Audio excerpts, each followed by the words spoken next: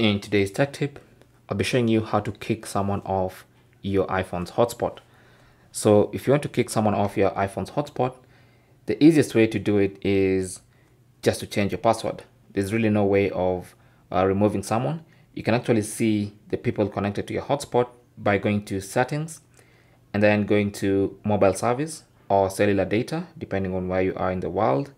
And then in this list, you should see personal hotspot. And if you tap on it, you can actually see the devices connected to your hotspot.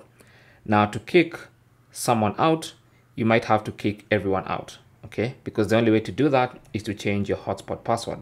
So again, go to settings and then go to personal hotspot and change your password. So this is my current password.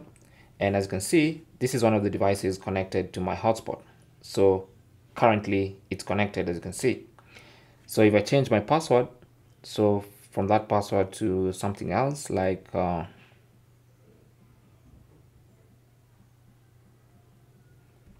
one, and then tap on done, that's my new password. And you'll notice my iPhone is gonna get, my Galaxy S24 is gonna get automatically disconnected. And that's going to also kick out anyone else who's connected to your hotspot, but it's the only way to do it. And that is basically how to kick someone off your hotspot on your iPhone.